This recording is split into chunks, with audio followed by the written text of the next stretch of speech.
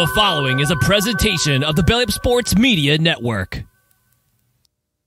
Week 8 of college football is all wrapped up. It's in the books. A lot of excitement went on between teams that were struggling against teams that they shouldn't have been, and teams performing the way that exactly how we expected them to. There was all kinds of stuff, and there was even some big upsets. We're going to talk about all of this, and we're also going to get into our top 10 college football rankings. We're going to talk about all of this and so much more today on Rising to the Occasion.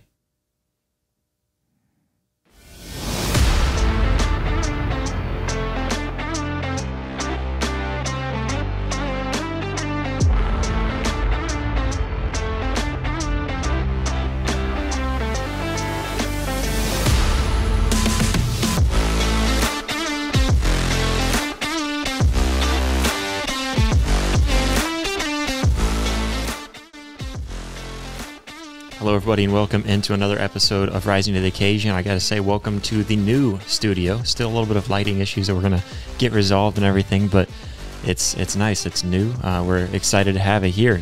But Jeremy, I guess to you, welcome to the new studio. Dude, this is like a night and day difference compared to when we first started to do it, and now getting everything. It's every little piece of the puzzle is just starting to become more realistic, and just even having something like this is really fun to do. So I'm excited for. We have obviously a lot more plans coming down the road, but we can't give everything away, so you guys just got to stay tuned. So, Josh, what do we have on the agenda today? We've got all kinds of college football recapping to do. We wanted to be able to figure out a way for us to do this recap in its own episode earlier in the week and more immediately right after college football. It just doesn't work for any of our schedules to collaborate. It didn't even work for Blake today. Prayers up to him. He's going through some questions right now, and so hopefully his little boy's a little sick right now too. So we'll hope that everything goes well there. So prayers up for that. But just looking at college football, it's so hard to cover all that happened in college football weekend and then jump on top of that and try to get to the NFL. So we're going to try to get to the NFL at a later time tonight because we've got a lot to talk about when it comes to college football this season, or I guess this weekend. And so looking at week 8, it was just full of kind of surprises, I guess you would say, maybe some shockers. But I guess before we get into it, let's first mention something that I know you guys, if you're watching this show, you probably care a little bit about, and that's sports betting, because sports betting is something that makes it a lot more fun for people, for fans to get into it. Last night I went on, and one of my favorite sports books now is FanDuel. I've been going on to FanDuel and placing wagers. I found one. It was tight ends day yesterday. So I said, you know what, I'm going to put in a little tight ends bet. I saw that they had a boost for it in FanDuel. So I said, all right, let's just pick 3. I don't want to pick 4 or 5 because I know the 4th or 5th isn't going to hit, but I'm going to pick 3 tight ends. They're going to have a happy tight ends day, and they're going to score a touchdown. Travis Kelce is very easy to pick. I'm going to throw him on that. Mark Andrews, another easier one to pick, but who knows? It's nebulous, as Michael Scott would say. So, just looking at that, I figured Mark Andrews is one of the top, maybe the top 3, if not top 2 tight ends in the league right now. I'm going to go with Andrews.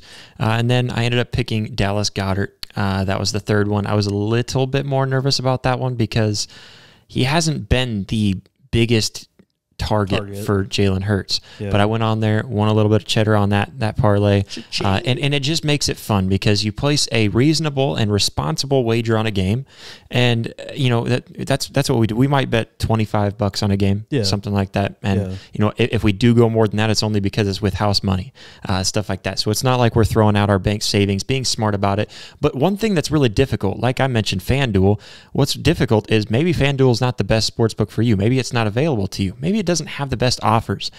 And that's really difficult for someone first starting off and learning how to get into sports betting. And, where do I start? Which book do I use? I get that question a lot. Which sports book should I use? And I'll give people the recommendations as far as what works for me.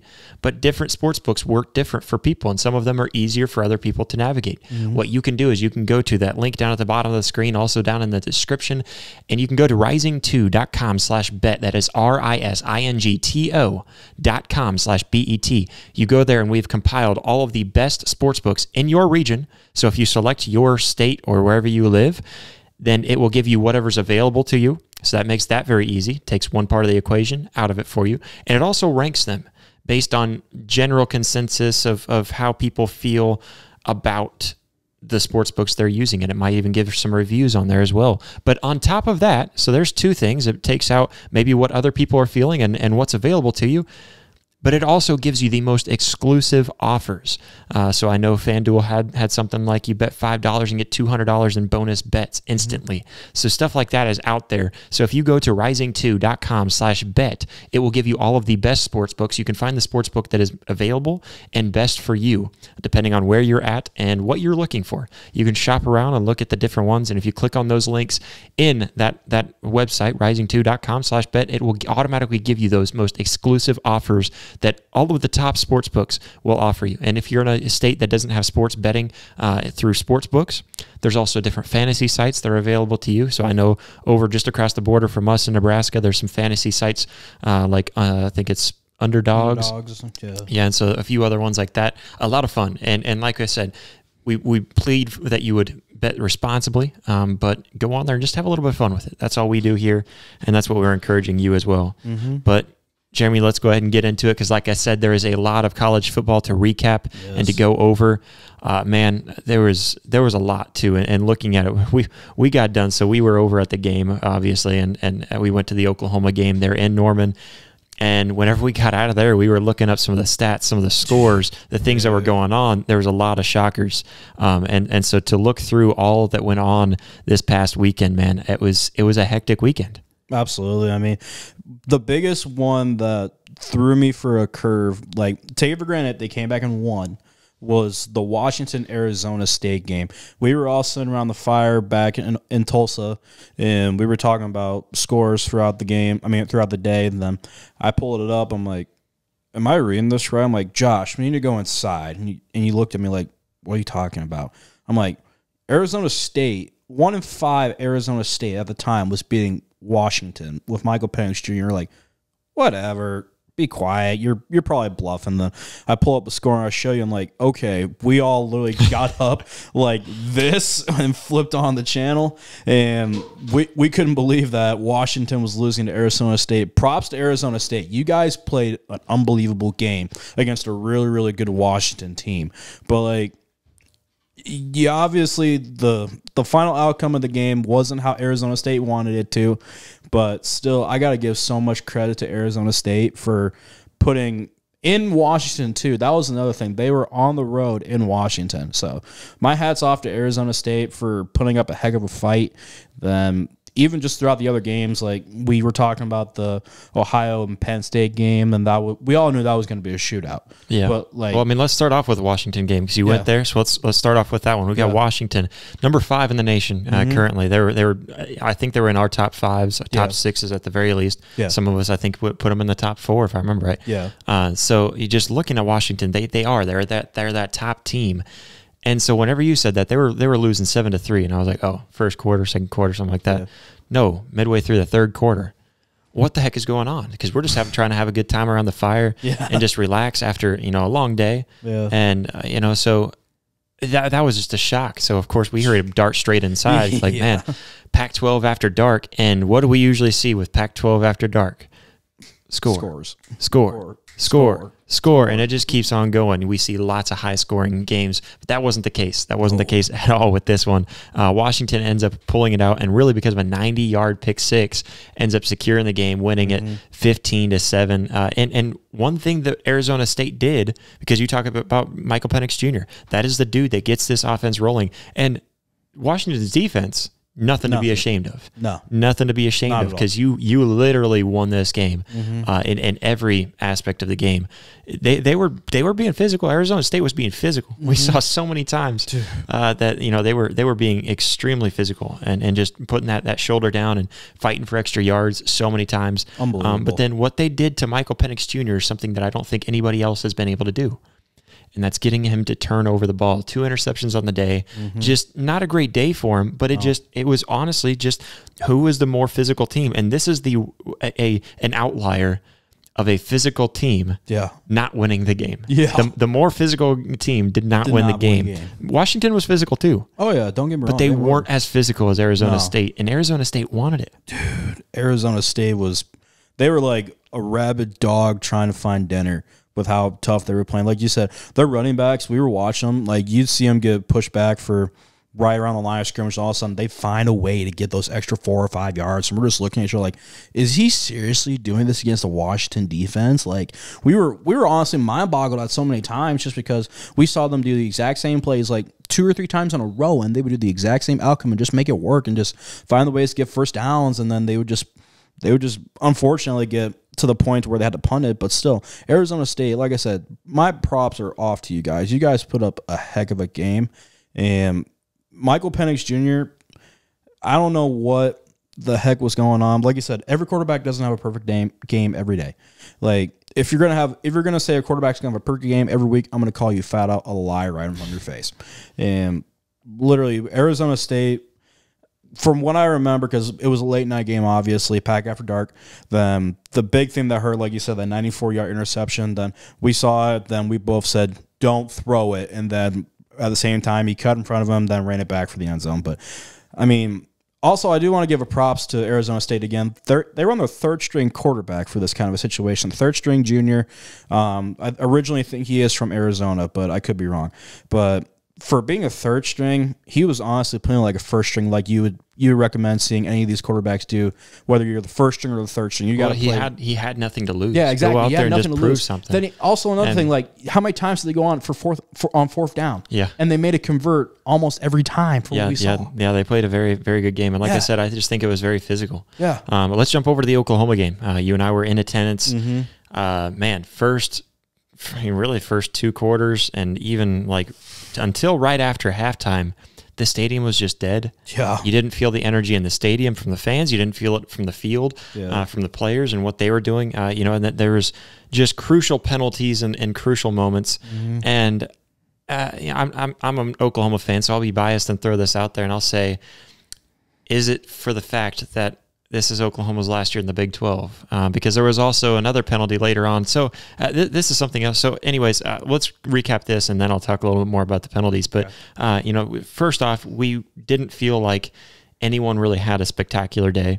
But whenever you think about it, Nick Anderson, 2 touchdowns on the day. He had the first one, so he had the game-winning touchdown against Texas in the last game that they were in.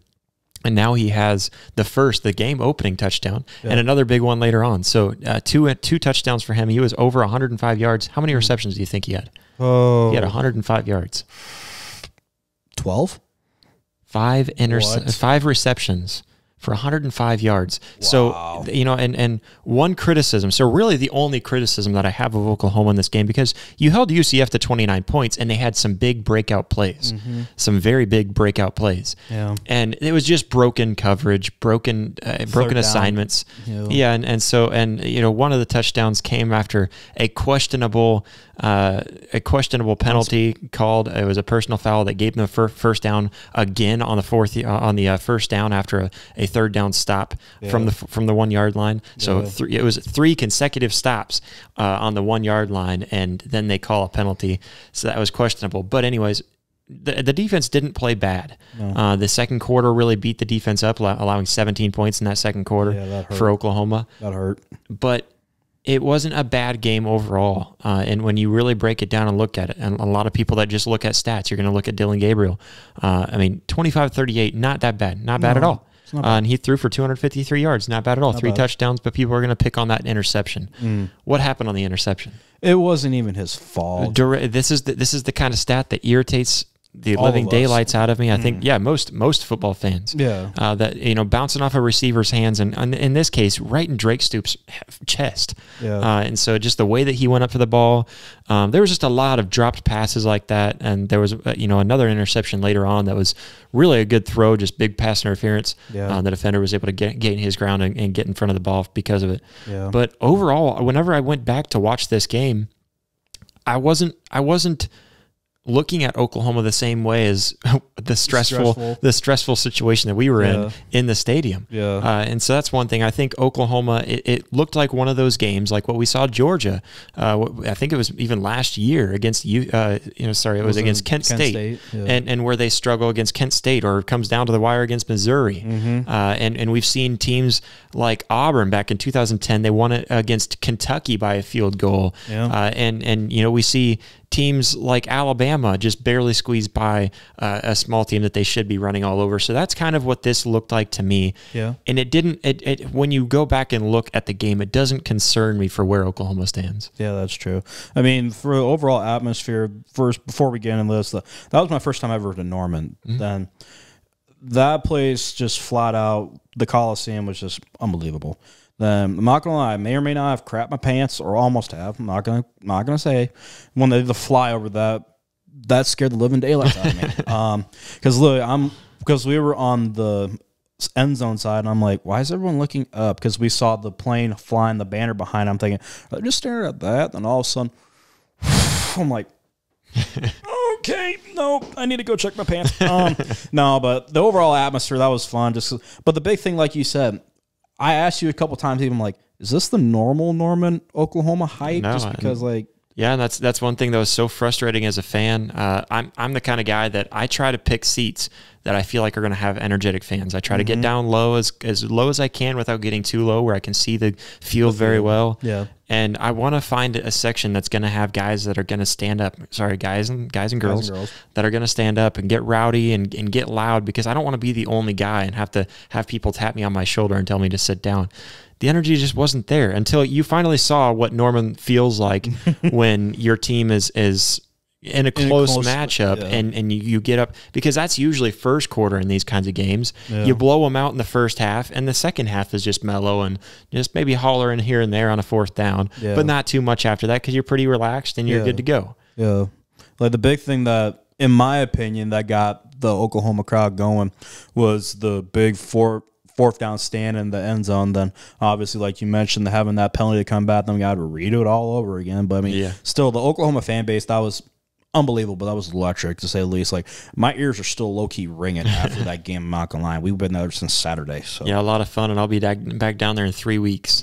So I'm against West Virginia, and I may be regretting that decision because all of that driving, chilly? And then I'm going to have to come right back up and straight out to Des Moines out on all of that weekend again. Man. Much like I did this past weekend. Man. But yeah, overall, I mean, Oklahoma squeezes out one, but they're not the only team to have squeezed one out over the weekend. Yeah. So Oklahoma ends up winning that by a failed 2-point conversion.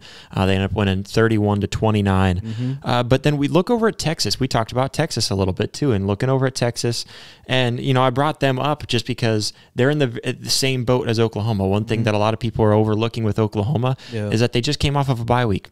What do teams do off a bye week? They're rusty. They're slow to get out, and it was an 11 a.m. game, which I just don't like anyways, because still have sleepies in the rest. Yeah, so I mean, they're just, like I said, there wasn't any energy in the stadium. Quinn Ewers looks like, for Texas, it looks like he might be out for 4 to 6 weeks. I think I saw. So just hopefully he has a speedy recovery and maybe he can beat that. But yeah, that's not good. That's not something you want to see from any guy. And from being the team that I hope Oklahoma sees again, I mean, I guess maybe I don't hope that they see them again, but the team I expect Oklahoma to see again in the Big 12 championship game, I hope he's at full strength, because I don't want Oklahoma to go in there and win the Big 12 only because Quinn Ewers was out and a bunch of baloney and come flying from the fans. But Quinn Ewers still had a day, looked really good, but they ended up coming out with this game, and they only ended up winning 31-24 against Houston, just barely squeezing out with a touchdown there, kind of late. And so just looking at Texas, like I said, they're in a very similar boat, a bye week coming into your next game. And on top of that, you just lost a game where you got beat up, and for Oklahoma, on the other hand, you were getting beat up in the same game. And so looking at that overall, I felt like these two teams came out very similar in terms of energy, what was out in front of them. But ultimately, that's when games like this, a lot of times you're going to look back on, because I think one of these two teams, between Oklahoma and Texas, and we just talked about Washington barely squeezing one off. So these are 3 top-ranked teams, and we'll get to our rankings here in a little bit to see where we still rank these teams, because they were all 3 in the top 10. But these are 3 ranked teams that you look at them, and yes, they lost, and they won barely. But they didn't play the best that they could have. But a lot of times in those games, that's a win is all you need. Just crawl out alive and go on, because we've seen Georgia's, we've seen Alabama's, we've seen teams like 2019 LSU, and I know I'm saying a lot of SEC teams, but look at Ohio State. Yeah. They've had years where they lose to a team they shouldn't, and still get into the big talks and win the Big Ten and all this and have a chance for the national championship. So what I'm saying is I think you're going to have games like this. And you're going to get your head a little too high and not realize where it should be. And so coming out with the victory and fighting adversity through all the penalties and the emotions that were going into these games. And so looking at Texas coming out with this 31-24, a pretty good win when you just consider you're walking out with the victory, even fighting back from adversity and losing your starting quarterback too. Yeah, absolutely. It's one thing to win the game, but having Quentin Ewers go out, that's the biggest thing. Like a lot of people after seeing Quentin Ewers' injury, they thought that it was just going to be a complete 9-day difference and it was just going to go downhill from there.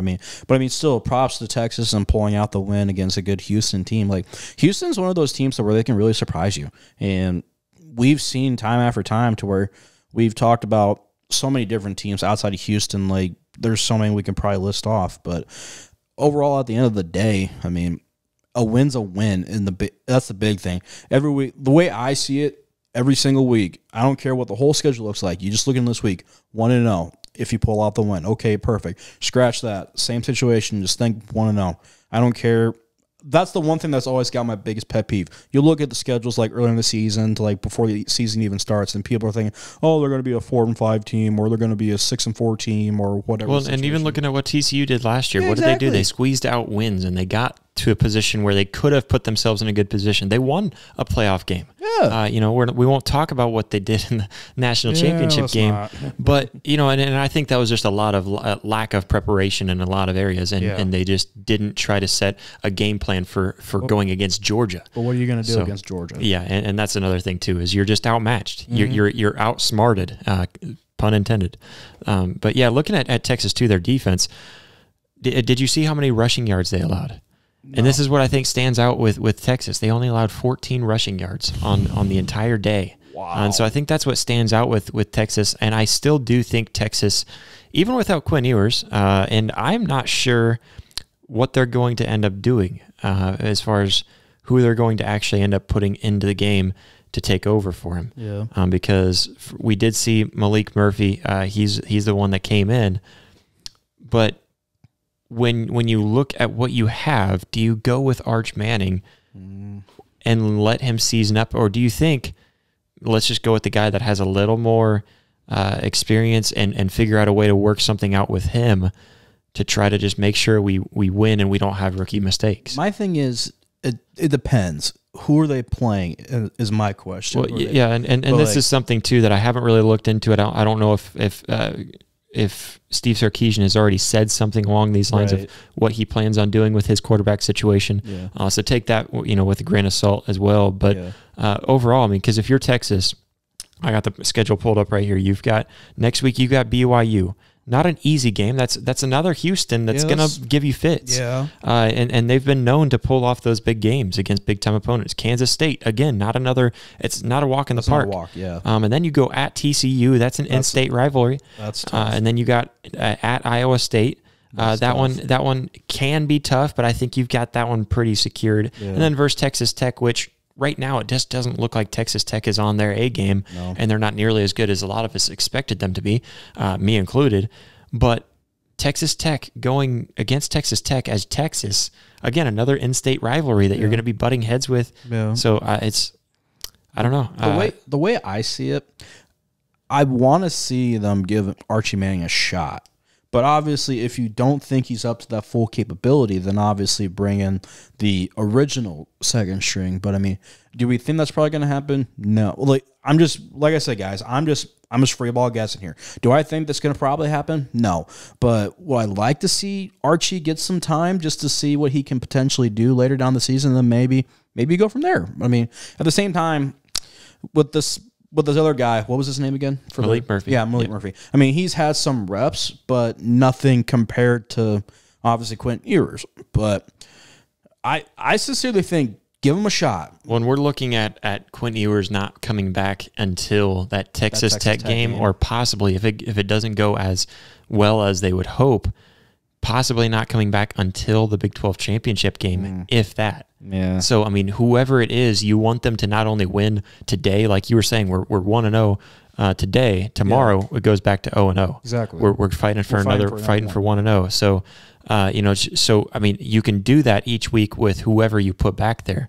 But ultimately, for the long-term goal, it needs to be a situation where, great, we walked out 1-0, and he learned from some mistakes in a win. Yeah, exactly. And he can build on that to build up to that Big 12 championship game if you don't have Quinn Ewers. Exactly. So that's the thing that concerns me with Texas. And man, I don't think it's as big as a deal as a lot of people are making it out to be, because I think between Malik Murphy and Archie Manning, I think looking at those two guys, I think they can figure something out, and I still think they can be dangerous. Yeah, definitely. They can still be dangerous, to say the least. I mean, you got plenty of weapons, to say the least. So I mean, talking about this reminds me of a team back in, I think it was 2014, that had to go to their third string quarterback and ended up winning a national championship. And that's Ohio State. And going over to Ohio State, let's just jump over to it, because they had another great game. And I'm ready to say right now that I think Ohio State might be the best looking team currently. I'm not saying they're the best team, but I do think they're the best team, best looking team right now, because you look at their resume and what they've done and consistently winning against Notre Dame and pulling off against the other teams that they've beaten, and now against Penn State. And just the way that they keep on pulling off these wins, and what we saw them do to Maryland, just pull a trick out of the hat, like that. Yeah. So I just looking at Penn State, I think they were a good team. But the question that everybody had for them was their defense is looking solid, and I think they stood up. I think they made a lot of good adjustments and slowed Ohio State down to only scoring 20 points. That's big against a team like Ohio State. But when your biggest running back didn't even get 50 yards on the day, you're having issues. Definitely. And that's where Ohio State just looks like they look like the best team in the nation right now to me. And I don't know. I'm looking. I know Michigan had a really good game against Michigan State. That was very surprising. Yeah, and that's something to bring up. They haven't played anybody, but they've also been beating and handling everybody that they've played. I think they've covered the spread in most of their games. They may have not covered the spread in one of them. 5 out of 6. And so I mean, just looking at what they've done, they played really well against Nebraska, and then now coming in, to Michigan State, which it's still a rivalry. There's still some weird things that are going to happen, and you just blew them out of the water. Yeah. But Ohio State battling through adversity to win the games against Notre Dame and now Penn State, that says enough to me to where I really like what Penn State's got here, or what Ohio State's got here. And I still think Penn State looks good. I still think Penn State has a chance that if they win out and the cards play right, now it's not in your hands. That's the only problem. Yeah. Is you need a loss from Michigan and Ohio State now. And so maybe even 2 from Ohio State, depending on how it all played out. Yeah. But just looking at Ohio State right now, I think they look like a very complete team. The offense could use some improvements. Yes. But what's the one dude that we talk about on offense that he stands up and makes plays, and he made some really big plays on Saturday? Some guy I think it's like Marvin Harrison Jr. or something. 162 yards and a tutty on the day. Just the dude, Marvin Harrison Jr. is very good. Dog. Yeah, absolutely. And Kyle McCord didn't look great, but he went out there and did his job. He didn't turn the ball over. Yeah. And I think that's all you expect from this offense when the defense is looking this good. Absolutely. I mean, you get these teams, you can have unbelievable stats or you can have absolute trash of stats. But at the end of the day, if you're still pulling off dubs, that's the big thing. I shouldn't say we can care less, because a lot of people are going to look at stats. But at the same time, unless you actually see the game physically, if you're at the stadium or not, and if you're going to be a critic, like you obviously said, a big thing is what these guys look at for completion ratios and interceptions to turnover ratios. That's the biggest thing for all this kind of situation. It still drives me nuts as much as it drives you nuts. But at the same time, if you're going to come into the game and if you have, like I said, phenomenal stats, you throw 38 for 42 or whatever, or if you throw 16 for 35, at the end of the day, if you still come out with a win, congratulations to you. Awesome. I love seeing you put a dub on the board. But however, a big thing, like I said, go back throughout the rest of the week, watch plenty of film, just learn from your simple mistakes, or even if you know those times where you throw a pass and you're like, I shouldn't have thrown that, or whatever the situation is. Just go out and learn from it and just keep being you and just stick to your game plan is my big thing. Yeah, and you hear that from all of the greats too, is that it's the best to be able to go back and learn what you can fix from a win. Yep. When you can look at a win and feel like you lost, That's a great thing. That is the best thing you can have. Figure out what you can do right. Yeah. For Penn State, on the other hand, you've got to be able to compete on third down. Yes. You've got to be able to. You did good on defense. I think Penn State's defense played an all right game. I really do. I think they just had their hands full with Marvin Harrison Jr. And couldn't stop that. That's mainly what got Ohio State in the end zone and got them really rolling. It felt like whenever there was something that needed to be done to give them the first down, to give them one extra inch, one extra yard, it was Marvin Harrison Jr. And him stepping up. But Penn State on offense, 1 for 16 on the day on third downs. Wow. So you had 16 times that you could have converted, keep the ball in your possession, waste more time, and possibly even work your way down to get points on the board, whether it be a field goal or a touchdown. Something. And you weren't able to do it. So looking at that, I think that's a big thing.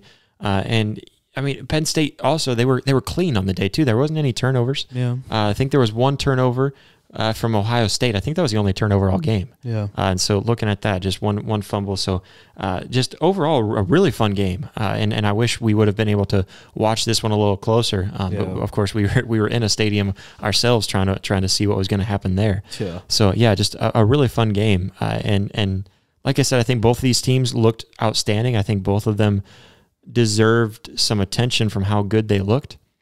But at the same time, I think looking at the winner of this game, I think Ohio State, when I compare Ohio State and Michigan, and this is just off of the intangibles, the things you can't necessarily see on the field, it's just the heart, the grit, the hard work that's being put into it. That's where I really feel like Ohio State right now feels like the favorite. Earlier in the season, I said it. Yeah. I feel like Michigan's the team that's the team to beat.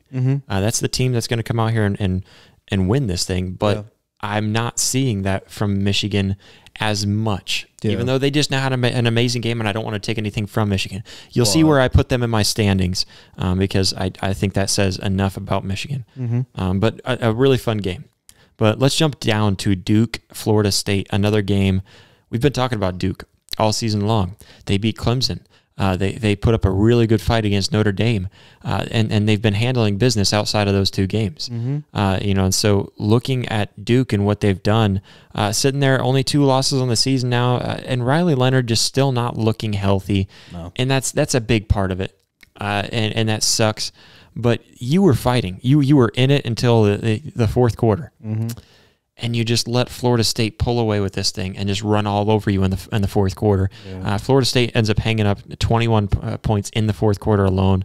And Jordan Travis looking really good, 27 to 36. He ended up putting up over 250 yards, and even had himself a couple of touchdowns on the day too. So he looked really good. It just looked like this whole offense was in click enough to be able to pull out in that fourth quarter and fighting through adversity too. Because I think just looking at that and I'm trying to think too. Rodney Hill, their running back for Florida State.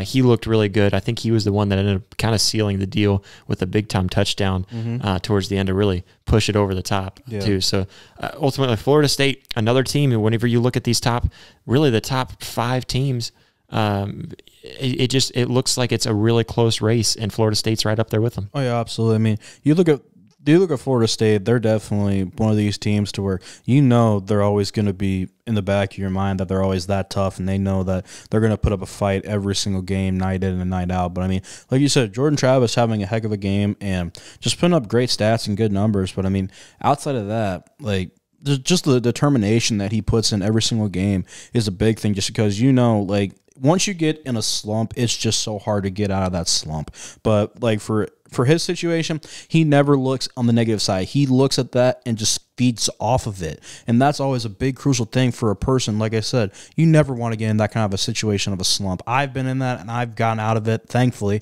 But it stays with you, really. And I know you played football as well, Josh, and you always got in those slumps. But at the same time, a thing that always gets to me, you always got to play all 4 quarters like you used to at the beginning of the game. You can't just let off the gas pedal going into the fourth quarter and just hope that you can scrape by with a win compared to who Florida State played. But, I mean, don't get me wrong. Talking about Duke even a little bit, obviously a lot of people know Duke for being a basketball school. But you look at this kind of a situation. What's their record now? 6-2? 5-2. Excuse me. Yep. But, I mean, for these guys, the dogs definitely barking out of all these guys. And you look at this kind of a situation, and they want to be known for something other than just basketball. Yeah, and Duke they are that team that's just more physical because they're not as big, they're not as talented, but they play like it. And if you watch them play, they're playing like it. And that's the amazing thing about Duke right now to me is just seeing how they play, because that's what's keeping them in these kinds of games against a top 4 team in Florida State. So I mean, it's looking really fun in college football the more that you look at it. Let's go over to another Pac-12 matchup, and that was between Oregon and Washington State. A really fun one. Bo Nix doing his thing. He ended up putting up 293 yards and 2 touchdowns on the day. And then he able to lean on Bucky Irving having 129 yards and 2 rushing touchdowns on the day. So an outstanding performance on only 15 carries too. So it's not like he ran the ball 25 times. So I was just looking at their offense. Their offense was clicking. But the thing that surprised me a little bit with this was the lack of physicality from Oregon's defense. I felt like they were just, even though the score doesn't really show it, because 24 points isn't that bad for a defense. They let up over 400 passing yards. Wow.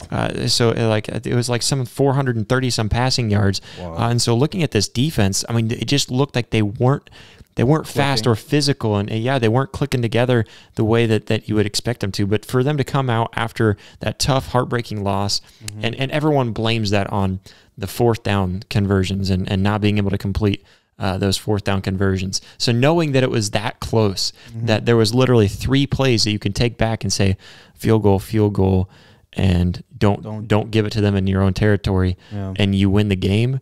The fact that you can rely on those 3 plays and say that it was that close is very heartbreaking.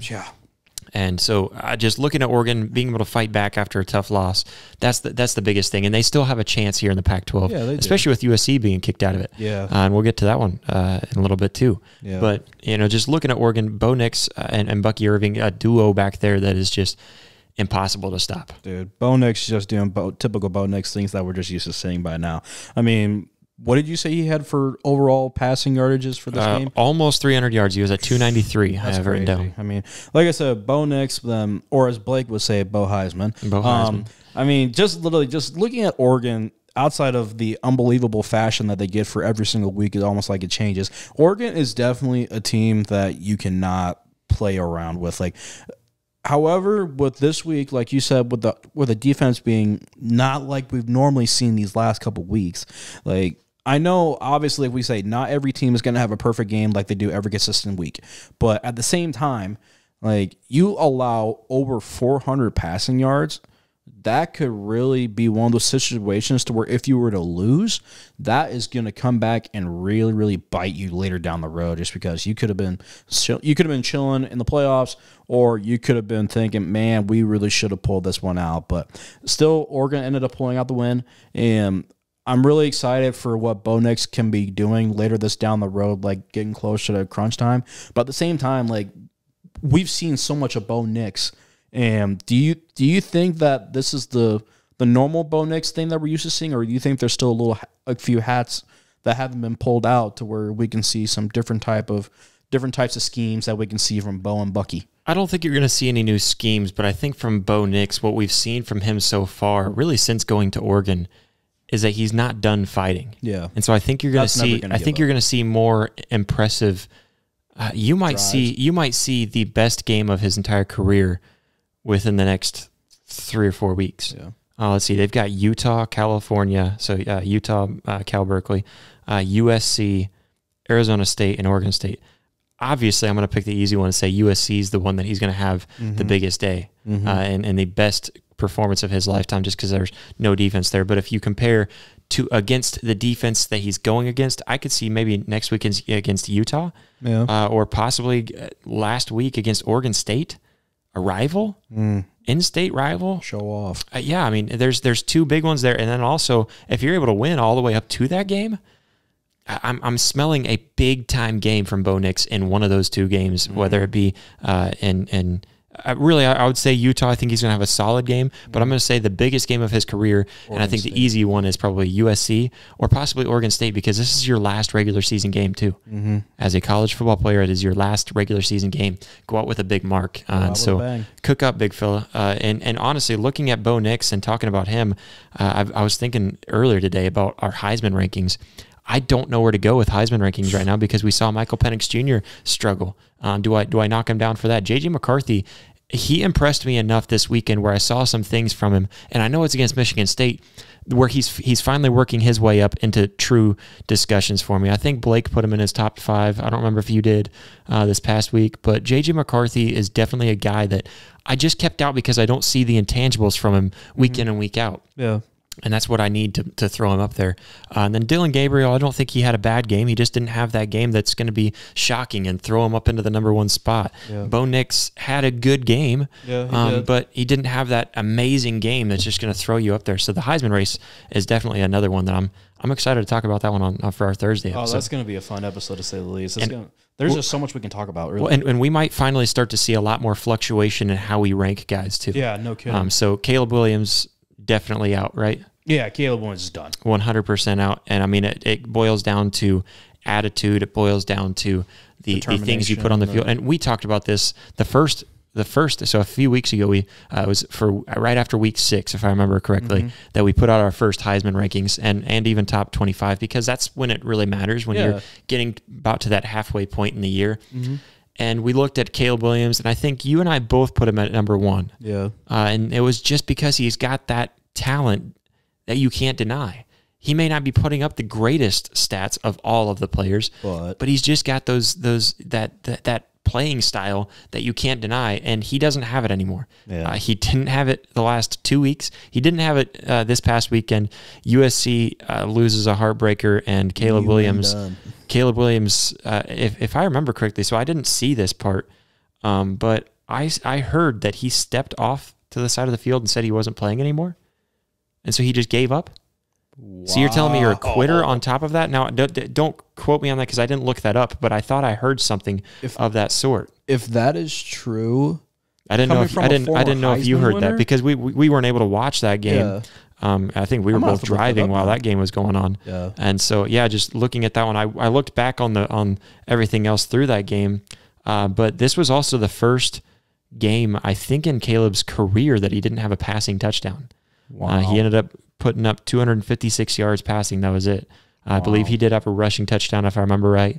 But Bryson Barnes, let's throw his name out there because he had a really good day, going for 235 yards and 3 touchdowns. He did throw an interception, but this isn't the guy that we're expecting to go out there and throw for 350 yards. Yeah. So just looking at what he was able to do and keep this thing in check, and then looking at Jackson, their running back, for Utah, he had an amazing game, over 100 yards.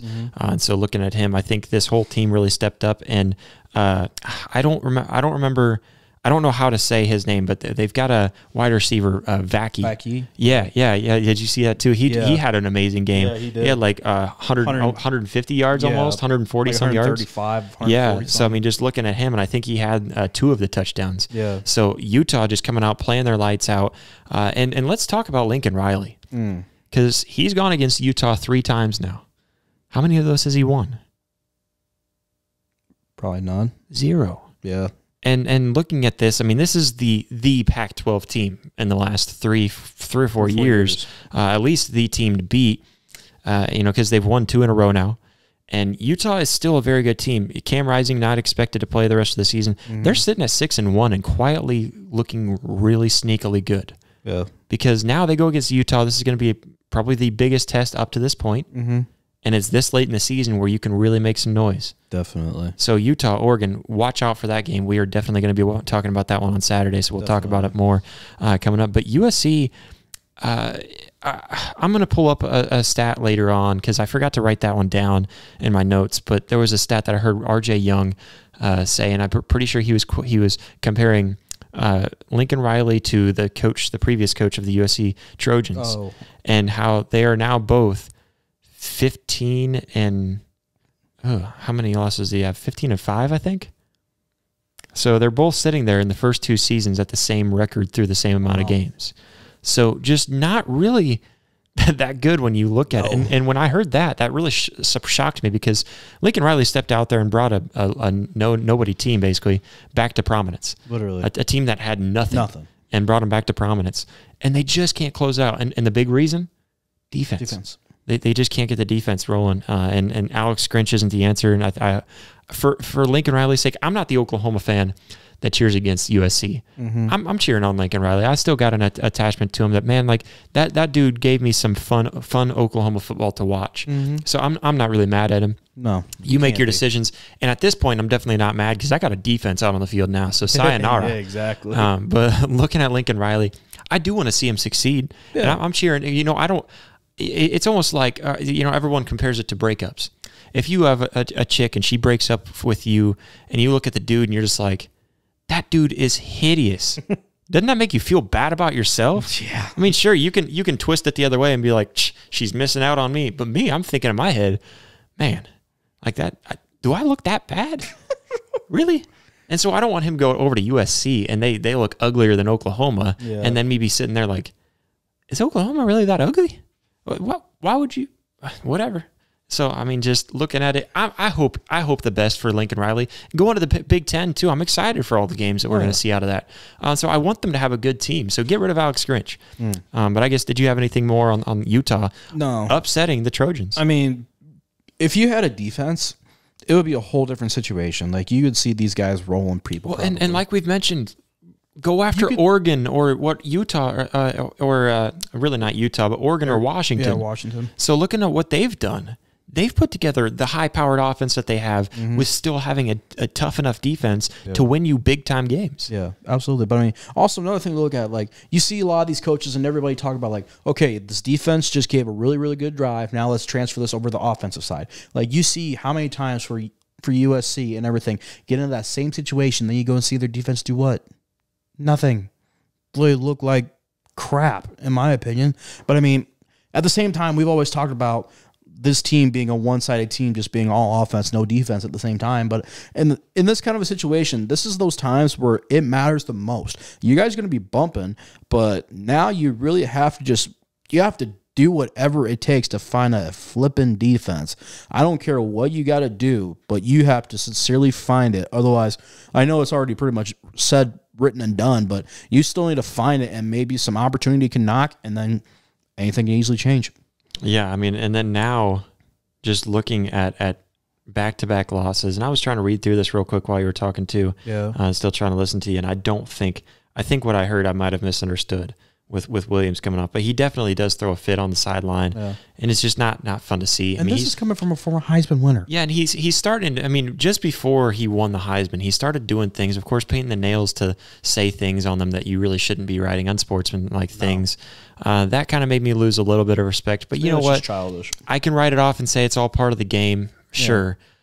I don't like it, and I don't think most people would like it, and it's hard to defend that kind of behavior. Yeah. But then doing the things that he's doing on the sidelines, throwing I don't know, you know, and I get tearing up and upset about a loss, but I don't know, it's just the way that you see his body language. It's not a pleasing sight, and I'm glad that Oklahoma doesn't have the publicity that he's bringing in right now. Yeah. Because now we're hearing about him wanting partial ownership of the NFL team that he's being drafted by. Be quiet. Yeah. So I mean, just not after that performance. No. Not after the last 2 or 3 performances, really. No. I mean, I know you're the dude around there, and they're relying on you, but you're not all that. No. But let's go over to Iowa, Minnesota, because we talked about this, and I told you I took the under. It was sitting there at 31.5, and I thought, surely they can finally hit the over. It keeps on going down for Iowa. It never goes up. It just keeps going down. I'm hitting that under. Yeah. I'm hitting that under, and what happens? They hit the under. Oh. They hit the under. Wow. 10 to 12, 22 points total. But you know what? Iowa, I feel for you. As much fun as we like to poke at Iowa, because we're right here on the border, we hear it from Nebraska and Iowa, and I'm leaning on the Nebraska side because that's where my family's at, and I get that. But I don't know if you're able to catch this. And I meant to send the highlight to make sure that the whole group saw it before we talked about it. But I didn't realize how Iowa lost, because we looked at it at one point, and it was 16 to 12, and they were winning. Yeah. And so we thought they won because it was at the end of the game. Yeah. And I didn't click back over to watch that game because we found out about the Washington game, started going over watching that one. Oops. Come to find out, for those who didn't watch, again, I wanted to pull up the clips for everyone to watch too, because I want to hear everybody's thoughts. So comment down below. And then obviously too, I'm going to stop everybody. If you're watching right now on YouTube, hit that subscribe button, hit that like button. It's a great way to help us out over on YouTube. It gets us pushed up in the charts and beats the algorithms. So help us out there. But if you didn't get to watch it, please go back and watch how that Iowa game ended, because I'm going to be honest with you, Iowa won that game. 100%. They got a field goal, or sorry, they got a punt return, returned it to the house. All right, and in the middle of the play, if you watch what's going on in the middle of the play, we have Iowa come up, the ball bounces on the ground, the punt returner picks up the ball, he takes off running, you watch all the blocks, clean blocks all the way down, touchdown. Everyone's celebrating, nothing's going on, no whistles to try to stop the play during it, before it all broke to be crazy. Celebrations are going, the fans are going crazy. You look at PJ Fleck on the sideline, and he's just over there, oh man, you know, he doesn't think of anything going on. My dad and I were talking about this too. He's the one that brought that up to me, because I just thought, I'm confused on how Iowa lost, and I didn't end up seeing that part for some reason. You know, because I was watching highlights on a lot of these games, trying to catch up this weekend since we were so busy driving and all that kind of stuff. So they come back to review it, and even the commentators very confused, because no whistles, no reactions from either side. Even Kirk Ferentz over there just kind of like, the typical Kirk Ferentz look, and even PJ Fleck looking up at the sidelines, like, or up at the big screen and scores, up at the big screen, and thinking, okay, I'm not really sure. They didn't announce what they're going to review. They come out on the field and they said the punt return is being brought back to where it was initially touched, because he called a fair catch. For those who don't know, a fair catch is above your head. All right, it is not down here. If you're doing this, that's not a fair catch. For anyone who doesn't understand that aspect of football, and I'm not saying that to belittle anyone, because I get it. Not everyone's played football, and you're a fan. You do that. We always called Peter. I don't know what if everyone called that, but Peter. And you shove out your hands too in case they can't hear you, because it means like, get away. Just what you see him doing is running, and he's pointing towards the ball and doing this, you know, kind of that Peter. And so he's pointing as he's yelling Peter. Exactly what he should do in that situation, because it's about to come. It's coming low. It's hitting the ground. He picks it up and runs. It was way down by his waist. So Iowa doesn't get that one. They end up having some bad coaching decisions, really, because when you look at the situation they're in the fourth quarter, I don't care where you're at on the field, with about 2 minutes left of the game, a little less than that, you've got to go for it on fourth down and get down there for a field goal at this point, because you're down by 2, and rely on your defense at all costs. So just ultimately, Iowa, I'm sorry, because now that may have blew your chance at the Big Ten championship, winning the West, because this game would have secured the West. It would have locked it up. So that blows your chance for the Big Ten. And if you could have pulled off some crazy upset in the Big Ten championship game with one loss, you're going to the playoffs, most likely. And so I mean that blows, and I hate to see that for any team, man. I know. You know, and you can't blame reffing on everything, but stuff like that. That's too much. You went back to review and still overturned it to something bogus. And even the dudes on the commentary and everything were just so shocked at what was just now happening. And I want to hear somebody explain to me how this down here is a fair catch. Please explain. I don't care what the motion was. I don't care any of that. A fair catch is at least above your shoulder. At least. So, I mean, that's just looking at it, I think that was bogus. He didn't think he felt called a fair catch. No. The players on the either sideline didn't think so. That's disgusting. No, I mean, losing a game like that would drive me absolutely nuts. And it would drive anybody nuts. I know you look at any Iowa fan, I mean, this is the best that Iowa's been compared to last year. I mean, obviously, I know we got a new quarterback compared to Petras last year. But at the same time, you do something like that, and it just completely blows Iowa out of proportion. And like you said, cost them this lock-in shot. Yeah, the whole season. The whole season is possibly ruined. Done. Yeah. At the very least, you're not getting into the playoffs as a 2-loss team, even if you do upset an undefeated Michigan or Ohio State in the Big Ten championship game. But I mean, at the same time, if I was that ref that made that call, I'd really be looking over my shoulders. Yeah, absolutely. I mean, that one was disgusting. They end up winning, or they end up losing to Minnesota 12-10. I feel like something needs to be done. Yeah. This is, again, why do we come back to referees making bad decisions? They need to be on the stand and explain what they called and how they called it, how they saw it. And they need to be, they need to be fined. They need to be fired and never allowed to coach. After that, you should not be able to referee and officiate. You should be sitting in the stands watching. Never again. No. But Jeremy, do we have some words from our friends over at Built Bar? I am a little bit hungry, but Built Bar, I tell you what, guys, Built Bar is definitely a thing that I use a lot. Then Josh got me hooked onto it. I'm like, at first I was kind of skeptical, like, what's Built Bar? Then he kind of explained to me, but I'm going to explain it to you guys a little bit if you've never heard of Built Bar. Built Bars aren't your typical protein bars. They're really nutritious, packed with protein, and guess what? They taste phenomenal. I tell you what, get some birthday cake. You'll thank me later. I tell you what, like, calling it magic, like, they got a range of, like I said, enticing flavors, like salted caramel, coconut, cookies and cream. Birthday cake's still the best. I tell you what, it's also coated in 100% real chocolate. Compared to, you get some of those bars that tell you it's coated in 100%, it's really not coated 100%. Like, Josh, you and I have had plenty of those, and we're really excited for it, but at the same time, we take that first bite, we usually toss it in the trash. But not Built Bars. No. Built Bar, that's the next level. Built Bar's a game changer, guys. And I tell you what, like, whether you're working out, hiking, doing what we do, podcasting, or even out hunting or just simply out working, I tell you what, you're not going to be disappointed in a Built Bar. And for all you loyal fans and listeners who have stuck around with us and heard us talk about Built Bar numerous times, you go to the website, go to built.com and use the code RISING2 for 10% off your order, guys. And I tell you what, like I say with a lot of things, like for a lot of our sponsors, but until you actually get to physically use these products and you actually see how truly unbelievable that they are, I'm going to stick to my word. Just like I say with Big Frig and so many of our other sponsors, you will not be disappointed. So, guys, go over to built.com and use RISING2, that is RISINGTO, for 10% off. 10% off, an amazing product. And you're right, too. I mean, you eat Built Bars. And that's something, too, I keep on forgetting. Yeah. We still haven't tried the protein powder that they've got. Yeah. They've got all kinds of new stuff. Every time I go to built.com, I go on there to order. Always there. I go on there to order the same things, and then I realize there's something new that, man, I should have ordered that. I need to order that next time. It's just hard to get out of that rut. It is, but and you're right, birthday cake is very good, and it's something too. So I don't like sweets anymore because of Built Bar.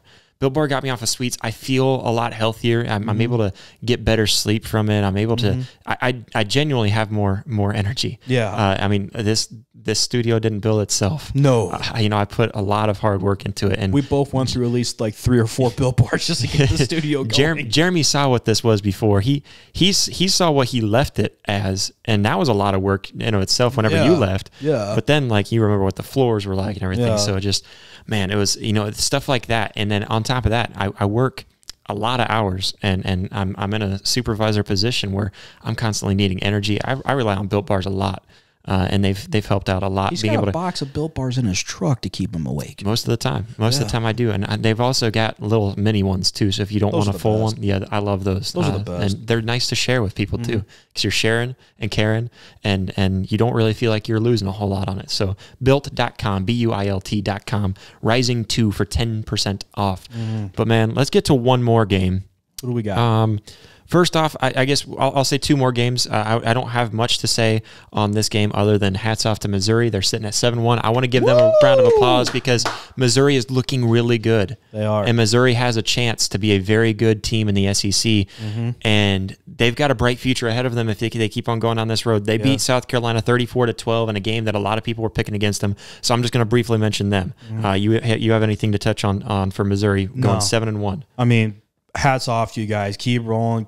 Don't let off the gas pedal. You guys keep this momentum going, you'll go far. Yeah. I love seeing that from Missouri and seeing what they were able to do. But let's go to the upset of the week, and that was Virginia topping off North Carolina. when I saw this, there was just no way that this just now happened. No. And, you know, something that you guys might remember me saying, and I've been getting a lot of flack. We've had a lot of comments on the shorts that we put out there, that we had a short with me saying it on YouTube and a TikTok video and all this kind of stuff, where I've been seeing comments roll in left and right. And even buddies of mine texting me like, you just said Drake Maye has been booty cheeks?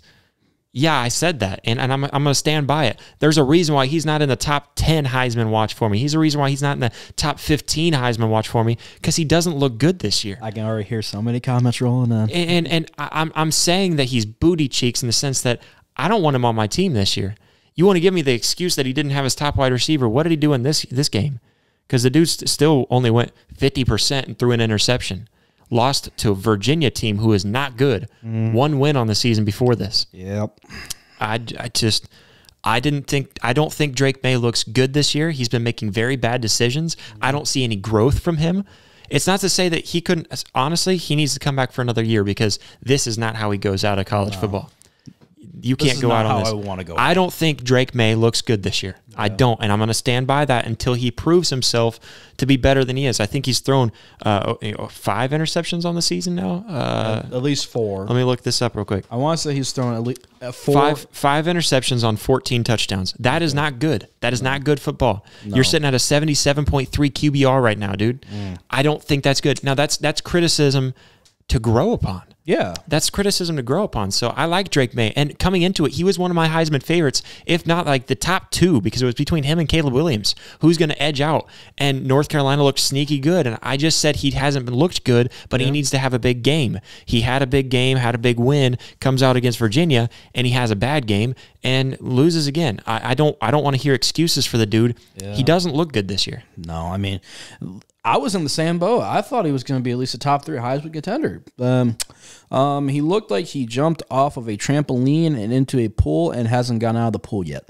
I mean, Drake Maye, this was nothing like what we expected. Like, first couple weeks, I'm like, okay, it's the beginning of the season. Like, it's still the first, like, getting to know everything, but ever since then, it just hasn't looked like normal football that what we've seen. So I don't know what you got to do to. I don't know if you got to get a Built Bar subscription to get more energy to play better, or if you need to drink something different other than coffee and protein powder in the morning. But I mean, sincerely, like, Drake, try out Built Bars. Maybe Built Bars will do the trick for you. Get birthday cake. Get birthday cake, Built Bars. You heard it from Jeremy himself. You'll thank me later. Yeah, I mean, just looking at that one. Big shout out. Blake's not on the show. Auburn only losing by 7 to Ole Miss. A really good game, and I'm liking what I'm seeing down at Auburn. I think this is enough to just say, throw this season out the window. Don't expect too much from this, and you shouldn't have. I still hope they can reach that 6 mark. You need 3 more wins. It's going to be tough. There's some that you're going to need to squeeze out of there, but Auburn, and then I guess another one to bring up is Tennessee, Alabama. Alabama coming out and scoring 27 in the second half, 27-0 in the second half. To come out and win this game 34-20. We thought this game was over. Yeah, like we were thinking 20-0, and all of a sudden Alabama finds the gas pedal and doesn't let off. It was at the point with 20-7. I was thinking, all right, you got a 13-point lead. You don't want to get comfortable with that, but I don't know how Alabama comes back when they just haven't looked like Alabama. No. And Nick Saban, dude, he just knows how to get a fire underneath his guys. They come out and win the second half. Like I said, 27. Let me double check that real quick. Yeah. 17 and 10. That is 27 in the second half to, let's see, 0 plus 0. Oh, yeah, 0. Wait, let's multiply it. 0, 10. Nope, that's still 0. Tennessee, man, you got to get your poop in a group, because you do not look like the same Tennessee from last year. So another shocker. Good job to Alabama, too. And you know what? Alabama winning games like this makes me more impressed with them than if they were just to come out and barely win, leading the game by 6 points the whole game through and end up pulling away a little bit at the end. Yeah. Finding a way to fight through that adversity, I think that's a big time thing for any team, and being able to do it and come out and win by double digits after that. Yeah, and correct me if I'm wrong, Josh. It was in Tennessee too, correct? In Alabama this time. Yeah, last year was in Tennessee. Okay. This one was down in Tuscaloosa. Okay. But I mean, still thinking about that, you let don't get me wrong, it's still Alabama. Like, it's not the Alabama we're used to seeing, but still, you let Alabama put up 27 unanswered points, and you still have that goose egg on the board for the other team. I don't know if they heard me saying, or if I don't know what the heck they were doing, if they were sleeping but I mean, like I said, this is one of those situations you cannot let anything get comfortable and do not let off the gas pedal, because if you do, like this persistence, you just got beat, and you're going to look at this later down the road and think, we should have won that game and we shouldn't have let off the gas pedal. But look at you now, and you got, instead of a nice big dub, you got a nice big L on that board. So yeah, absolutely. I mean, it's just I don't know. Alabama's just looking slightly scarier the each more week. That they win each week. Yeah, each week. I mean, it's really been really fun to watch how they've turned things around too, because they didn't look good. They lost to Texas, and the way they lost to Texas at home, that one kind of made everybody feel, man, it just doesn't look good. I wasn't on the board where I was saying I was ready to give up on them, but it still didn't. And each week, it just didn't look like they had it. They barely pull off against Arkansas. Again, another one that they fought back to come back and win that game. Yeah. And so you just see the way that they're winning. Hey,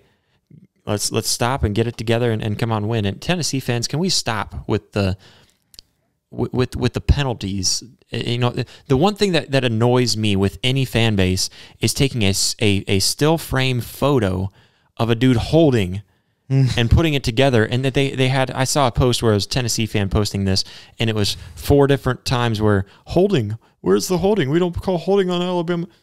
Holding happens on every play, and you pulling out a still frame photo doesn't resolve anything, because that's happening in real time, and that penalty has to be thrown out in real time. So give up with trying to blame the refs when you just didn't win the game. Yeah. So I just, looking at Tennessee, I don't think they had a great game.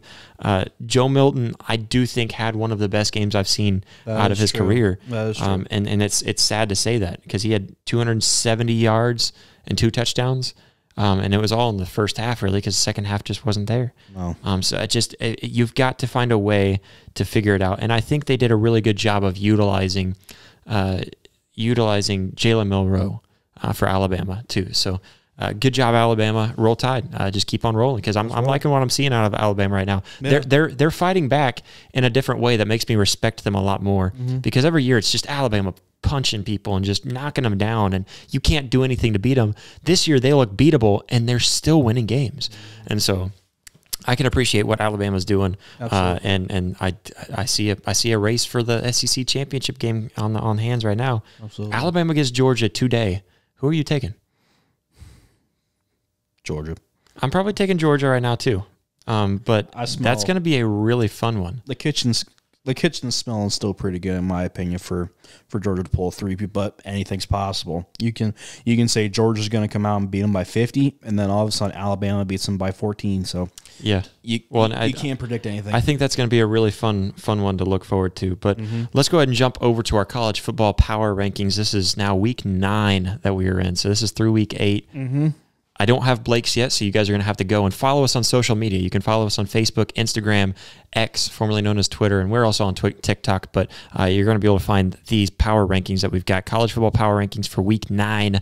We've got these out here. Jeremy and I are going to give you our top 10 for our rankings. And I'm going to say this. I do think that this is probably the best AP top 10 that I've seen, because I looked at theirs, kind of compare and see what I didn't like. Yeah. And then I went outside the top 10 and started looking. And I do want to throw an honorable mention that's not going to make it in the top 10 unless they do something crazy, but Air Force.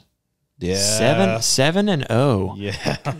Dude, I'll give you credit for that. You had time to do a flyover in Norman and still make it to your game and win the game. Off a dub. So, I mean, good job. I like that. I like seeing Air Force at 7-0. That's fun. Hey, by the way, Air Force, you owe me a new pair of underwear. Because he did go and check.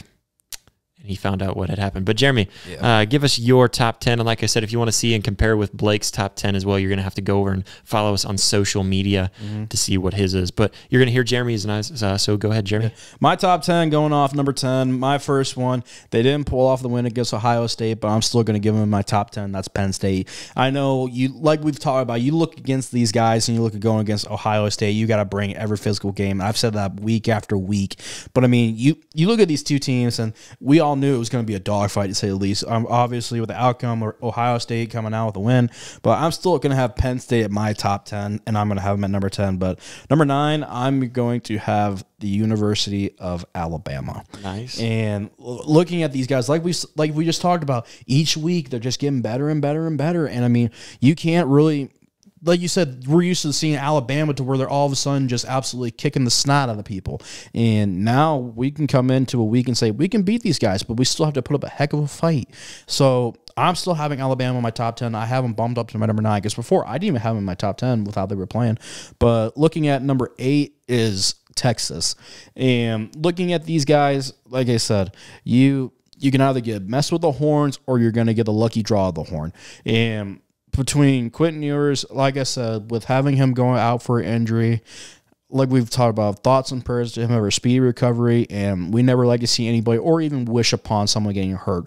If you're happy with yourself wishing someone getting hurt, shame on you. I'm sorry, but to me, Josh and Blake, that's not right by any means necessary. So going into number 7, I have Oregon for my number 7. Then looking at them for, obviously, like we just said, Bo Nix doing typical Bo Nix things, and we're getting to that point to where we're possibly going to see him play his best week or even whatever the situation is. So I think his sight on the horizon is definitely getting bigger and bigger. So looking at this upcoming schedule for what's left, it's definitely going to be a fun one. But going to my number 6, we just went and saw him, and I have Oklahoma at my number 6.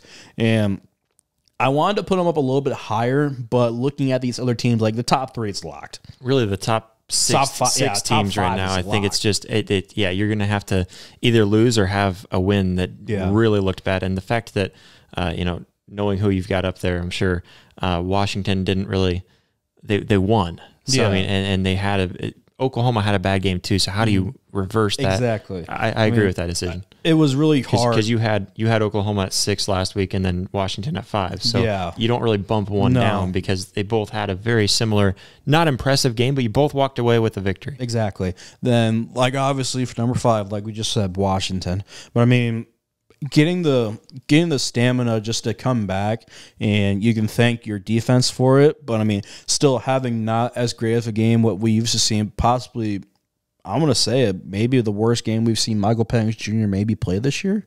But I mean, it's going to happen. Everyone's not going to be perfect. So if you're going to say a quarterback's going to play perfect every game, I'm going to look at you and call you a bull-faced liar. But going to my number 4, Florida State, obviously Jordan Travis and everything for what we've all seen, it's just been lights out for Florida State's performance. So looking at everybody and just even going into the top 3, we can all probably, I guarantee we're all probably going to have the top. Maybe not. Blake might throw a monkey wrench in there. But number 3, Ohio State.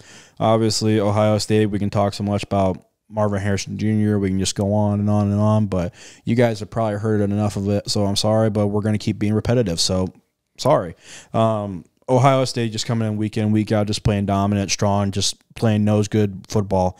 Then number 2, go blue, Michigan.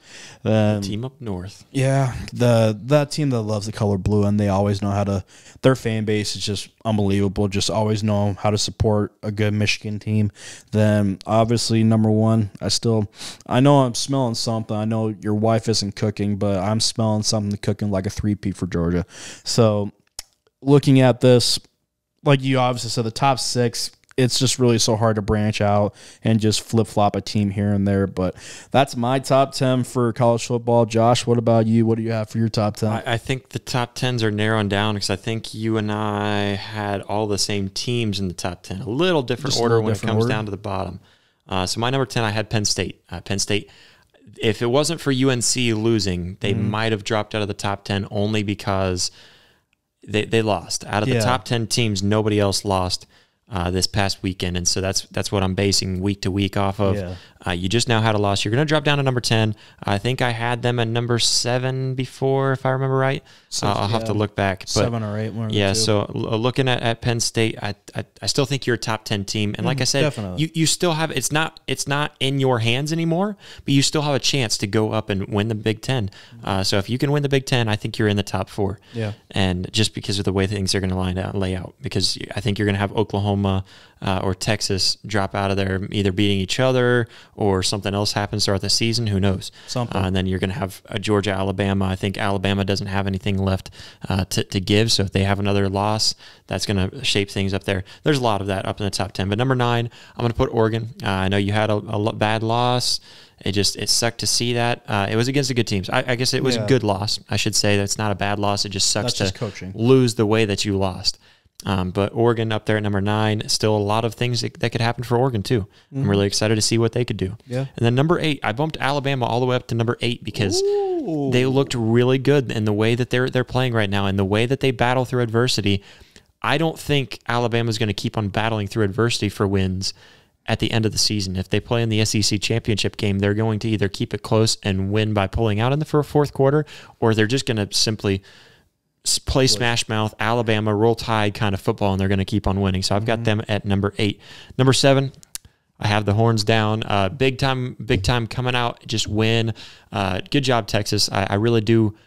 So from the fan aspect of football, I want to see Texas win out. And I want to see an Oklahoma-Texas rematch, Big 12 championship game, for one that's so sweet that we're both leaving the conference and we're going to leave it with a bad taste in their mouth and a great taste in ours. So even if you do lose Texas, which is probably going to happen, it's going to be sweet. So I'm rooting for Texas up to that point. I'm the other side of me from being an Oklahoma fan. Still up, but the other side of me as a fan, I really don't want to see Texas again because I don't want to have to play them again. They are a tough team. They're a very good team. They are. Still in the chance, still in the running. Number 6, Oklahoma, just above Texas. And the way that I did those 3 too, I know Texas and Alabama, very similar teams.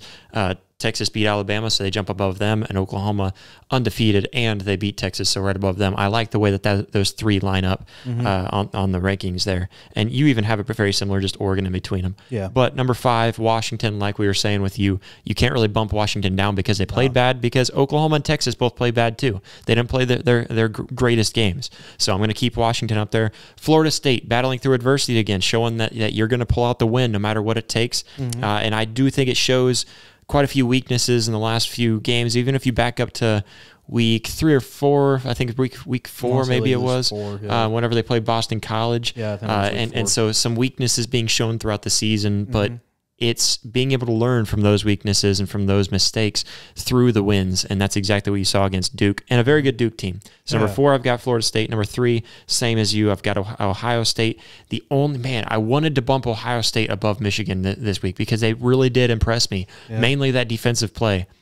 And Ohio State, all it takes is Michigan to have not as good of a game as you, and you bump above them, because I'm very impressed by Ohio State. Anyone who knows me personally knows that's genuine.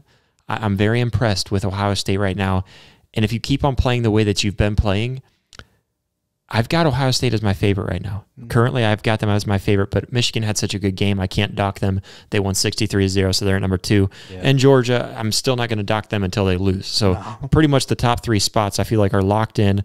Number 4, 5, and 6 could adjust around if one were to have a bad game and the other had a good game. Yeah. But they really all 3 had not a great game and were able to pull out and win. Yeah. So just looking at those 3, it was really, really fun to see how that lined up. But I pretty much kept that top 6 the same, and everybody else kind of got to, I guess, the top 5, and then the rest of them kind of got to bump above Penn State and Oregon, jumping back up in the top 10 for me. Yeah. So that was a lot of fun to see the movements there. Like I said, I'll have Blake's top 10 in on the social media. I'll make sure to post the graphic. I've even got it ready to go. Other than Blake's, I've just got to adjust his around because I know for a fact he's going to have to adjust because UNC can't stay in the top 10 after that loss. You've got to drop down to like number 14, 15. I'm thinking close to 20. Yeah, I mean you're pushing them down a lot further than I would, but I don't hate it. Looking at this though, guys, I mean we've still got a lot of college football to play. We're gonna try to hop on. Maybe we'll do. We've been able to push out some extra episodes here and there. And we've been lacking here and there too. So maybe we're able to push out some extra episodes. But you know where to find us if we're on schedule and on time with everything. We're going to release on Tuesdays and Thursdays at 8:30 a.m. is usually when everything premieres for our national sports. And we usually are always going to catch up on our college football or NFL. We've got some Monday night football to catch right now, so we're going to have to go and see what's going on there.